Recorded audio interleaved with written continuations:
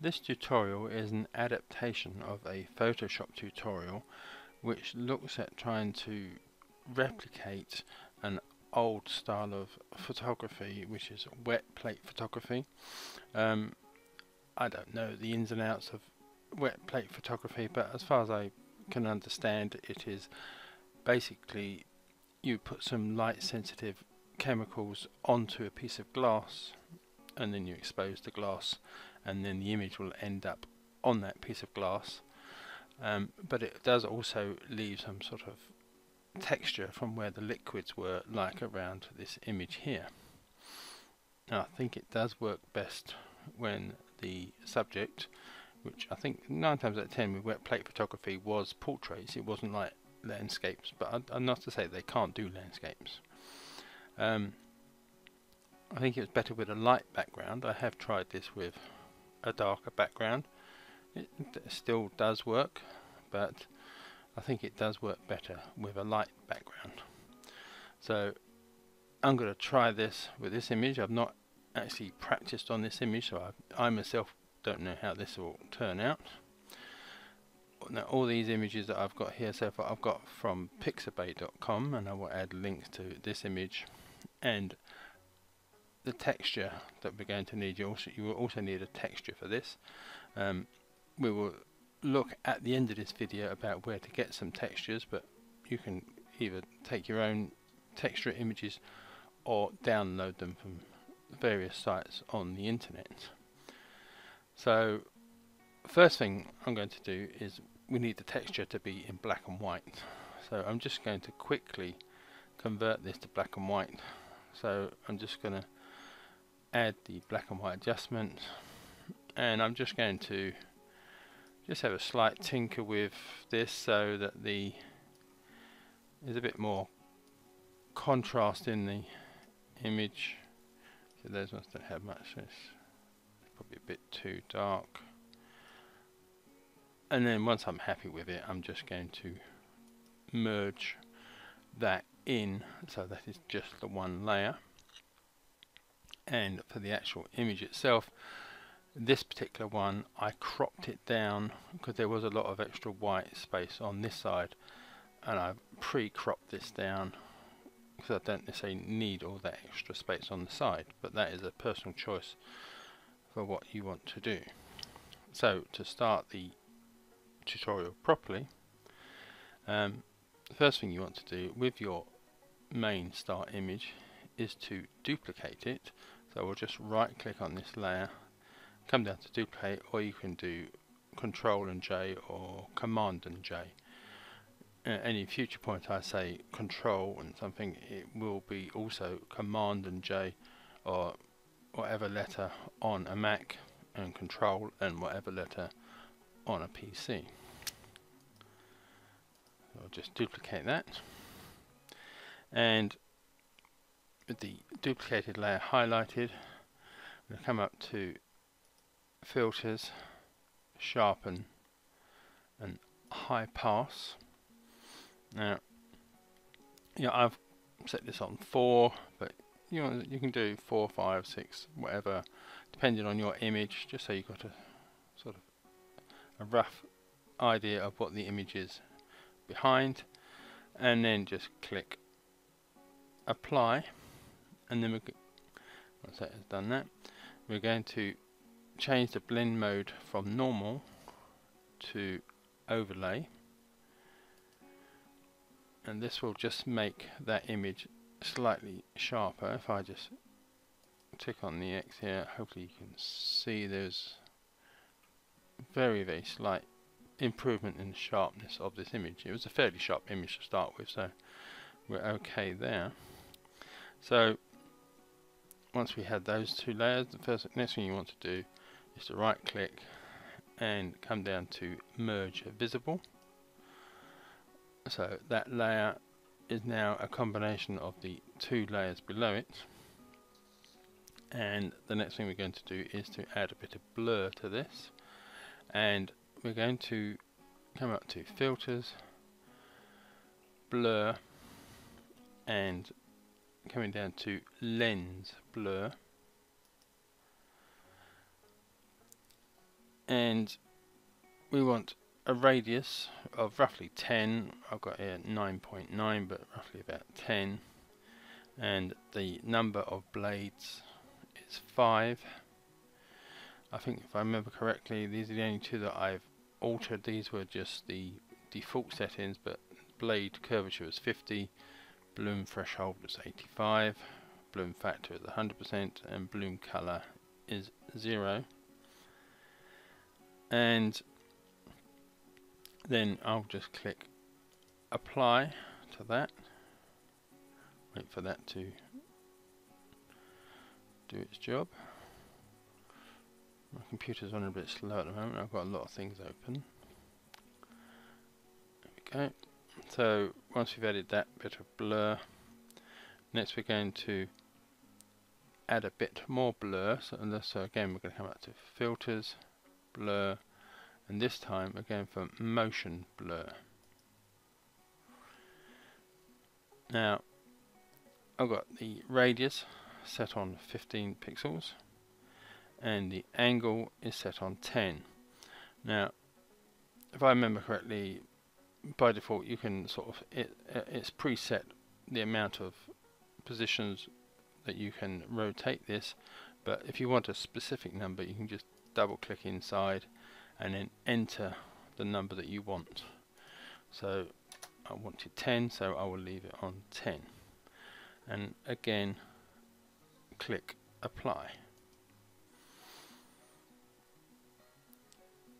So now what we want to do is to add a layer mask to this layer, so making sure that this is the one highlighted, and going to click on this square here with the black dot in the middle and add a layer mask to that layer there.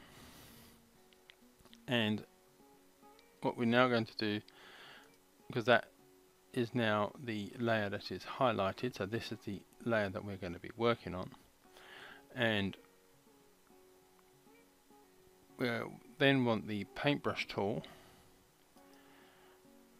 So you can either just press B on the keyboard or click on this tool here, and you want the hardness to be on 0 and the opacity, I'm just going to raise this up slightly. I'll go this to about 70% roughly. Size wise, mine's currently on 586.9. I'll just increase this slightly. You can increase and decrease this by pressing the square bracket keys on the keyboard. I'll just increase that, so that's now on about 892. And the colour that we want, because the mask is a white mask, we want the colour to be black, and painting black onto a white mask will reveal will take away the effect that we have on this, so it will be removing the blur effect that we've added. And what we're going to do is sort of take that blur effect away from the eyes mainly, probably the nose and the mouth, just that those features are really sharp and the areas around the outside will be a bit more blurrier. Let me just lower that opacity slightly, come down a bit to about 50%, and I'll just go over the nose and the mouth a few times. So there we go, the main features of the face are now sharp, and hopefully as you can see this, that the hair and the chin and what have you and the hands and the body are still blurred. So once you're happy with how you've got your image to look, you want to next add the highlight the top layer, so it includes the mask as well, but we're going to add a channel mixer. So we're going to go to the adjustments icon, which is down here, and come up to channel mixer, and I'm going to change this from RGB to grey, so basically turn in the image black and white, and I'm going to raise the intensity just so the overall image comes a bit brighter. And you can also just lower the alpha very fractionally, maybe, just to make the rest of it a bit darker around where the the image of the person is that you are doing this effect on. So now the whole image is a bit more contrasty. So I can now close that down. Next I want to add a levels adjustment. So again, I'll come down to the adjustments icon down here and come up to levels, and what I'm going to do now, I don't seem to have a histogram here, I'm not 100% certain why, but we'll just we want to sort of muddy the image slightly and darken the background a little bit. So I'm just going to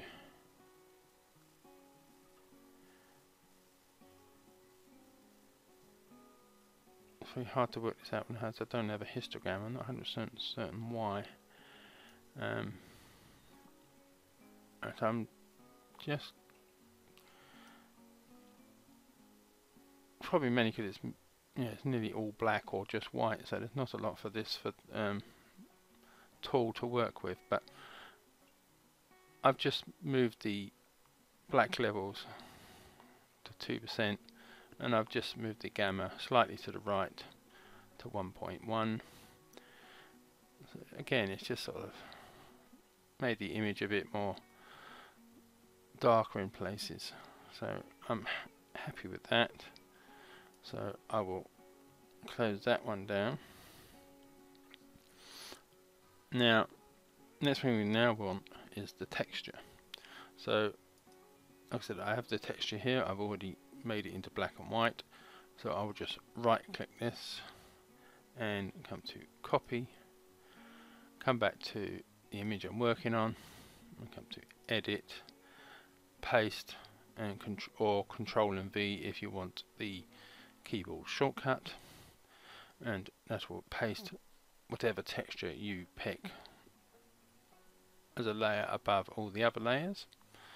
Now I just need to resize this, so I'm going to come to the move tool, and I'm just going to resize it so it fills the whole of this image. So I'll just do that. There you go. I am happy with that. It doesn't really matter so much, but you could if you wanted to have a check on the effect, you could just lower the opacity and see where this effect mainly is going to be happening. But like I said, I'm happy with where that is. You may need to rotate the image, especially if the texture you have is in, say, a landscape and your image is in portrait. You may just want to twist it around, but basically just fit it where you want it to fit. And then you want to change the blend mode of this to screen. So the next thing I'm going to do is I'm going to duplicate this layer.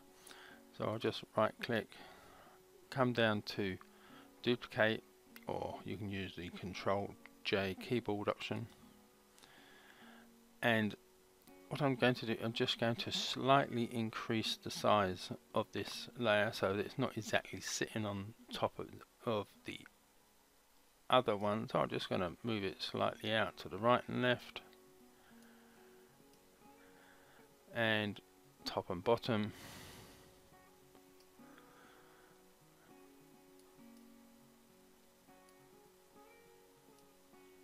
Right, so as you can see now, that sort of gives a sort of broken up blurred effect, but I'm now going to come to the layer and invert, and you can do Control and I or do it this way, and that will invert that texture. But we're also now going to change the blend mode. It will be on screen still because that's how it was duplicated, but we're going to change this to multiply. So the next thing we're going to do is I'm going to hold down the Control key, and I'm going to click on this lower background texture layer so that both of these are highlighted, and then I've let go of the Control key and I'm going to right click, and I'm going to group these together, or you can do Control and Control and G. So now that these two are grouped together, anything we do to them now will affect both at the same time. And once we're going to do that, we're going to lower the opacity of this textures that are grouped together down to about 15%. Again, it will depend on your particular image. It depends on how much of this texture you want in the background and how it will affect your image. This particular one, I'm going to leave that on 20%, I think, and then I'm going to add a layer mask to the group. So again, it's like it was before, just click on layer mask and that will be added to the group. And so now what we're going to do is I'm going to remove some of this textures. So again, I'm going to come to the paintbrush tool. Black will be the paint color we're going for because it is a white layer mask, and I'm going to remove some of the texture that's over the image and just sort of leave it on the background behind. So again, we've got hardness at 0, and as I've got quite a large area, I'm going to just increase the opacity maybe to around 60%, and I'm going to increase the brush size. So I'm only going to remove it from the face and the body area. So we're just removing the texture really. You could leave some of it on, that is up to you, your personal preferences, but I think personally for me it works best if it's really just in the background area.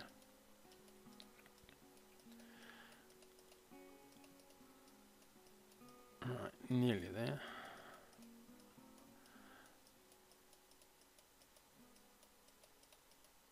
Right, I think that'll do. I've got rid of most of it. There's a few bits of texture just creeping into the lady's image, but mainly the effect is in the background. So theoretically that would be the end of this tutorial, and you could save and export it under a new name. Now you could take this slightly one step further, which I have done with this one here. You could add a frame. There are two frames that I've tried. There's this one and there is this one. You can get frames. I can't remember where I got mine particularly. I think they came free from a magazine disc that I had many moons ago. But basically you can get lots of frames from various sites on the internet, so you can try them out. So first of all, let's try this one here, which was that one, and I just rotated it and put it onto the above the image and changed the blend mode to screen, because these frames have white background and the black, and when you change it to screen, the areas that are black on this frame will allow the image to come through. So that was that frame. Hide that one, and the other frame was this one. So that is an effect that you can add extra to. This wasn't on the Photoshop tutorial. So let me try this. Let me try this one. I'll try that one. I'm going to right click this one and copy it.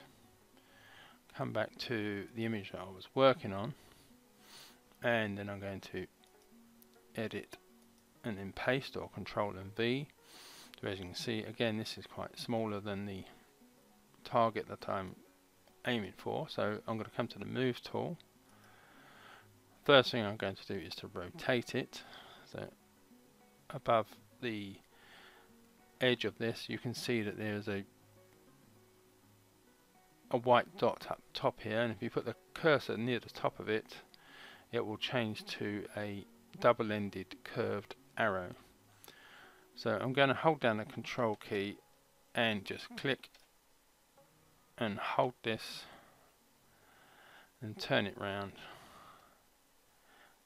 In fact, what I should have done is hold down the Shift key, I think, because then that will move it in set steps.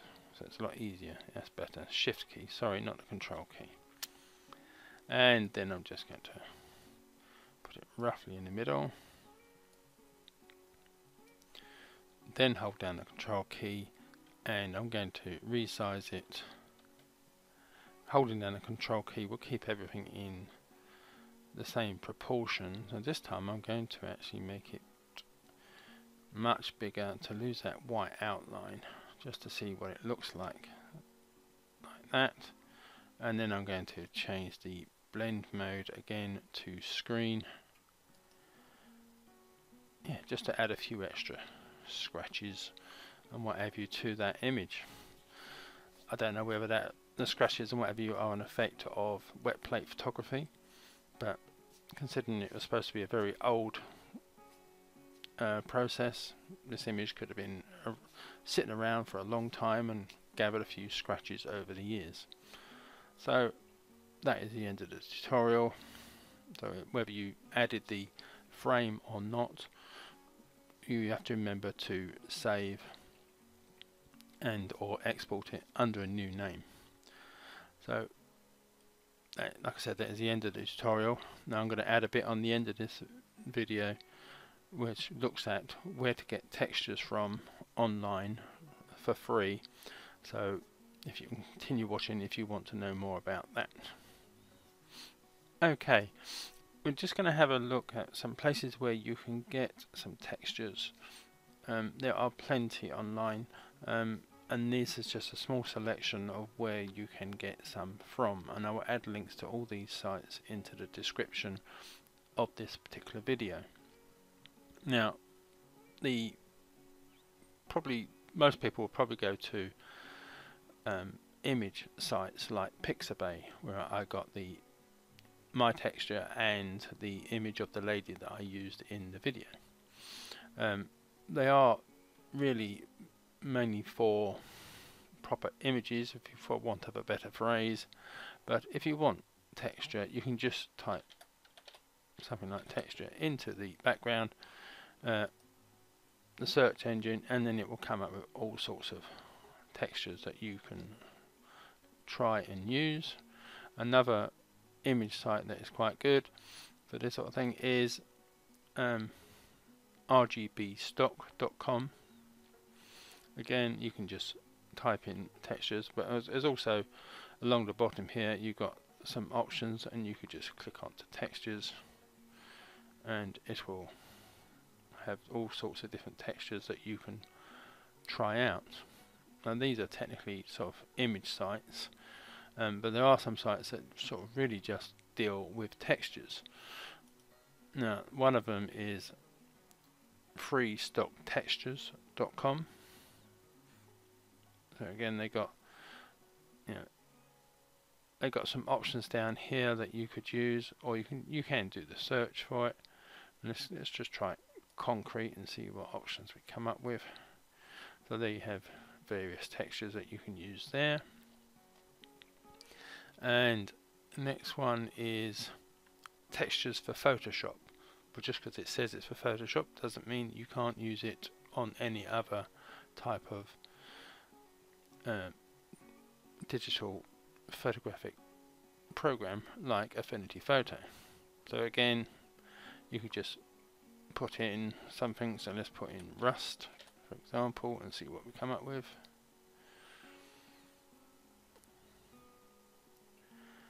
It's working, believe me or not. There we go. We've got some Rust textures that you can try. And the last one we're going to look at is textures.com. Again, you've got some set options down here. Let's try plastic, see what that comes up with. So you've got various plastic options.